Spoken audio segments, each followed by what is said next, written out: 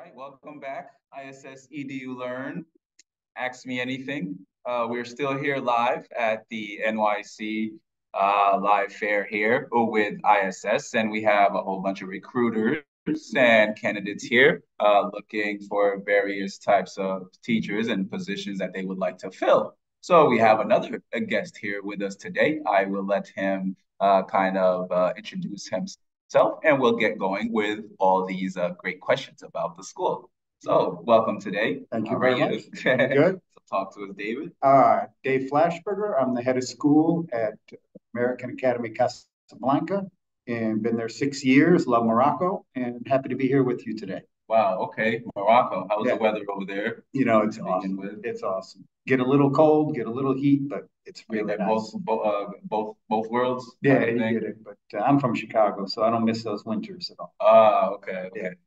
Talk to us a little bit about the school. Talk to us a little bit like when you first entered the school. What is the feeling?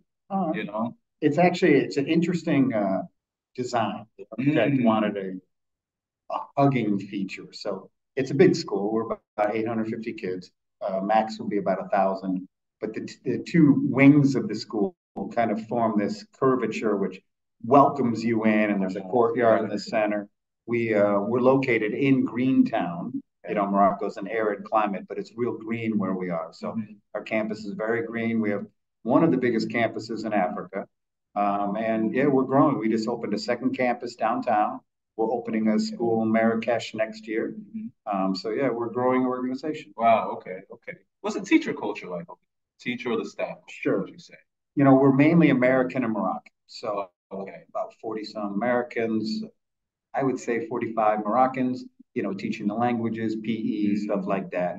But we have almost 20 total nationalities on the staff. My top priority when I came 6 years ago, myself and Sean, who's the deputy director, is we really wanted to change the culture. A lot of negativity.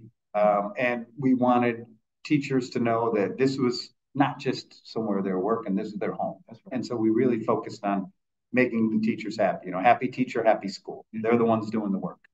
And so we did our best to focus, give them as much support as possible. I think they're really collaborative now. They seem to get along both socially and professionally, which is important. What I like, because I've done this a long time, this is my ninth school. I've been around, or my ninth country, I'm sorry. So I've been around a lot. And here, the Moroccan and the foreign staff really get along well. And that's important too. Nice. We want them to feel like one team, because sometimes they feel kind of separate, the foreign and the local. Of course. What activity are you doing to kind of fuse that gap? Exactly. Sure. Part of it is just the way we schedule things. We have a lot of collaborative time. We try to get them to socialize right from the start. Like myself or the deputy director, we pick them up right from the airport. We're the ones, the first face they see. We bring them to a fully furnished apartment, and we get them in touch with teachers right away. They don't want to hang out. They go for lunch or something, but that's about it. They want to meet other teachers. They want to get out because Morocco is a really cool place. So we try to get them into the culture as quickly as possible. Talk to us about safety. If individuals to come over there with their families and things, they should look out for. Is there any safety measures or anything like that individuals should, serious matters that we should speak about, that you should just be aware of? It's one of the reasons that my family and I, we went there, is my daughter was entering high school. We were looking for a safe place that had great travel opportunities. And so we were looking around different countries, but Morocco is very safe. There's petty crime, of course, cell phones stolen and things. Great travel opportunities, so our teachers get out. They're also used to foreigners. It's a huge tourist country, huge destination. Marrakesh is number one, but they're used to foreigners there. So the teachers can get out. Casablanca is a relatively modern city. It's not Paris, but they're used to a lot of activity there. So the teachers have their social life. Okay, very good. Yeah. Okay. Big school? How students and staff? How big? We're 850 kids. Okay. At our main campus. We have about 160 some at our secondary campus. And then staff, we're about 200 total on the team, but about 100 academic staff, 110. Dave, talk to us about the parent community. How do you engage the parents in the school? this is one that I'm not going to exaggerate. I've done this a long time. These are the easiest parents I've worked with. They're very appreciative. I have almost never have a parent come complaining about grades, which is not true at a lot of schools. We have some behavioral issues like any other school, but generally I find our parents are so supportive of what we do. It's really a pleasure. And so if we have a tough meeting coming, be myself and the guidance counselor. And one of the first things I did when I came is I was very honest with the parents. I said, we have a nice school here, but our academic levels aren't where they need to be, but we got a lot of work to do. And I think the parents appreciated that honest approach. Absolutely. We told them, we have to get better in math. It's our first alien. We're really weak in math. So we spent a lot of time and money on it, brought in a new team. But, the parents weren't used to hearing that. I told them, I'm not sure if you're familiar with map testing. We do map testing. I said, the scores are going to be bad. At my first parent meeting, it's the first thing. These scores are going to be bad. Here's our plan to improve, but I'm not going to lie to you and say what a great school we are. We're a good school. We got a lot of work to do. And I think they appreciated that honest approach. So what level are you at with this math strategy? You see it improving? Oh, sure. Okay. Okay. We became an IB school. So we got the IBDP. We're an AP also. We offer IB and AP in high school. So it's gotten better. We still have work to do. Still not happy with the French and Arabic levels because we teach both. We just started Spanish this year and Chinese. But, French and Arabic are essential in Morocco. And so that's kind of our area of focus now. It's fine, but we don't want to be fine. Right. Yeah, great. Absolutely. Excellence is the key. Just want to, as we end off, just two more quick questions I wanted to ask. In regards to, I do hear that you have a lot of Moroccans and Americans, but what is the diversity of the students look like over there? And on top of that, what type of activity? Just give us an example of an activity that you see either staff or the students doing in order to get that inclusion going. Perfect. So we're about 70% Moroccan. The other 30% come from 35 different countries. China's our second biggest group now. We've had a huge influx. Morocco and China have very close relations. So we have a lot of Chinese students and then sprinkled from Africa, Middle East, Europe, the Americas. So we have a relatively diverse student population. Even our Moroccan families, most, not all, but most of them are very international. They've lived in the States, they've lived in France, they've traveled a lot. And so we have a very international population. Just today, I missed it, but we just finished. It rained too bad, but we had our Lunar New Year celebration. Oh, huge event. We had caterers coming in and a big event, a big show. Kids loved it. At the same time, we're hosting the American Association of Schools in Morocco, 8 schools, the basketball tournament.